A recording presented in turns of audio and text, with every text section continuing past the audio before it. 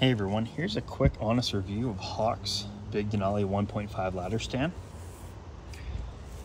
I bought this product off of Cabela's website here in Canada.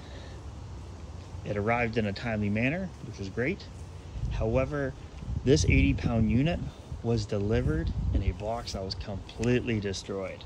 For an 80-pound unit to be just simply housed in a cardboard box was pretty disappointing. The materials were provided in a very unorganized manner. For example, all these washers, the bolts, the nuts, you name it. All the materials were simply provided in a package like that. One simple little bag. I highly recommend, before you start the construction of this, to go ahead and segregate and get all these pieces, let's say, organized before you really start using them. If you don't, you're gonna get very frustrated and possibly just make mistakes. None of these items are very clearly identified when they're delivered. They all look exactly the same, and with them being very similar in size, it can be very confusing for those who may not be handy. I'm fairly handy and I'm competent with tools. However, this product took me north of 2.5 hours to go ahead and build.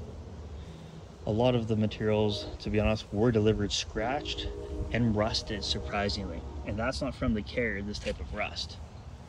If I look at some of the ladder steps going up, they're already exhibiting significant rust. And I just hope this holds up in the field.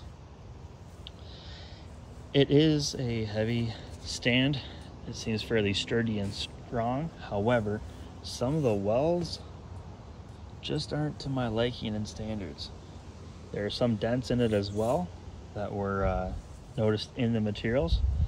So I'm hopeful that it will go ahead and maintain.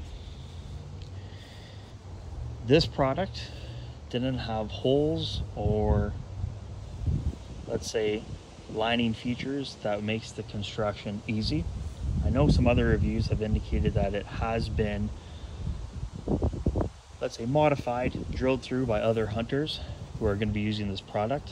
That wasn't necessarily the case for me, but I had to definitely almost flex some holes to go ahead and meet up with my bolts when driving them through.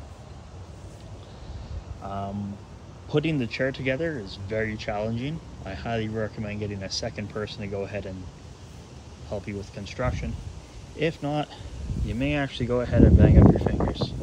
So I banged up my finger pretty good, banged up my thumb, and definitely put a sour taste in my mouth. So here's a quick review of it. I hope you enjoy it. If you have any questions about it, please let me know. I will be providing a review on both Hawk's and Cabela's website regarding this product as well. And one recommendation would be to specifically improve the instructions provided. You need to make them much more clear for the person who's going to be doing the construction of it. Also, please make sure the holes that are aligned with different pieces also work with the associated bolts. Let's address the rust. Make sure your products are going to be delivered in a better fashion. The box, the housing of the unit was just crap. I'm not impressed.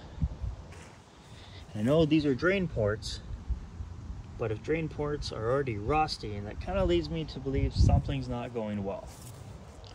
Please improve the welds. That would be fantastic. So, I will be setting this up at a later date. I hope everyone has a safe and productive hunting season. And if you have any questions, please feel free to reach out. Cheers.